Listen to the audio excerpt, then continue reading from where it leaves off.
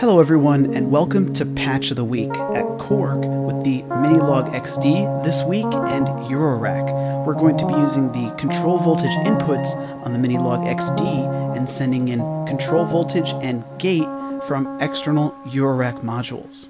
So let's first flip to an initialized program. Awesome.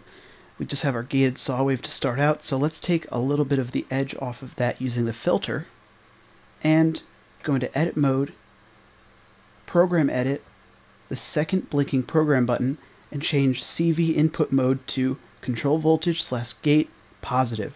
So that means when we have a control voltage and a gate coming in on 1 and 2, the control voltage is going to provide note information for pitch, and the second CV in is going to be a positive leading edge gate input.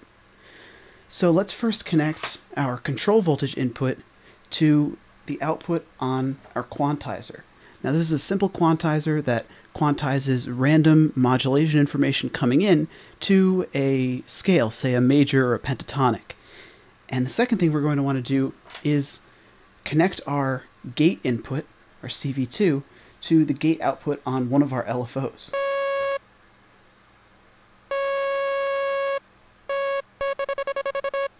We can hear that if we crank the frequency up. So let's keep that unplugged for now and grab a couple more patch cables. The next thing that we're going to want to do is take the sample and hold output and go into our quantizer. Now let's patch the output of tides, our second LFO, into the rate control voltage on our second LFO. Now you can see that it's coming out in bursts.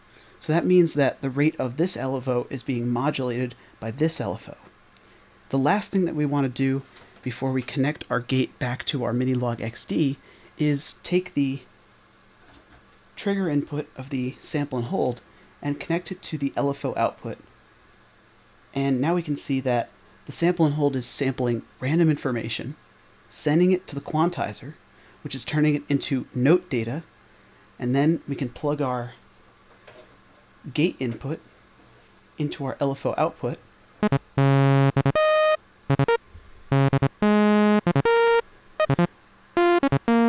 And we're getting quantized random notes in a scale of our choice.